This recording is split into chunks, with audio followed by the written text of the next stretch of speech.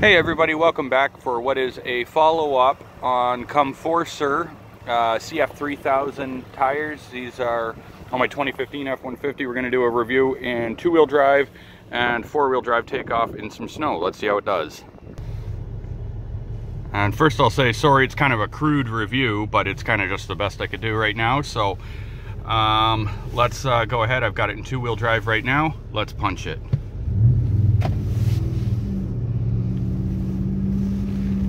I know that's blocking your view kind of, but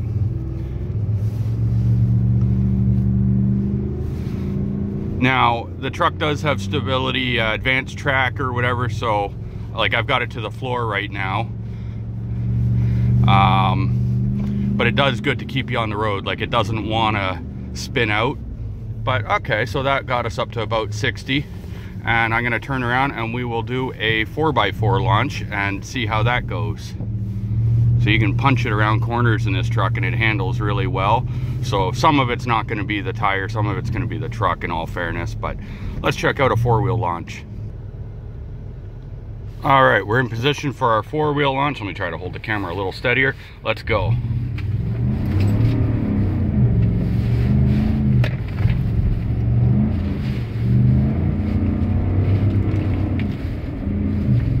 So it does pretty good.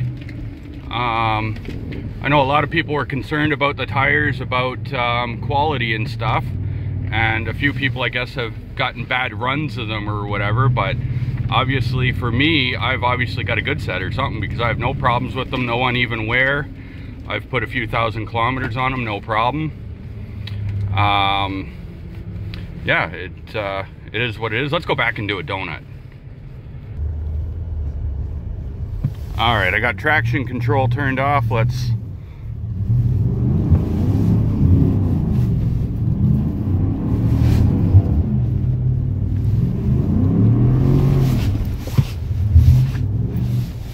that's good enough. Anyway, no tire reviews done without a little donut action. So hopefully you guys have enjoyed it. Hopefully I wasn't covering the mic much. It's hard to kind of hold it and do this, but we will see you guys next time. Hopefully this helps out with your Comforser 3000 decision to purchase or not purchase.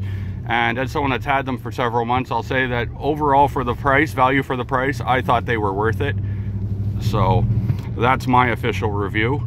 But watch some other videos and make sure you make an educated video. They're not going to compare to Dick Sepix or, you know, another big name brand.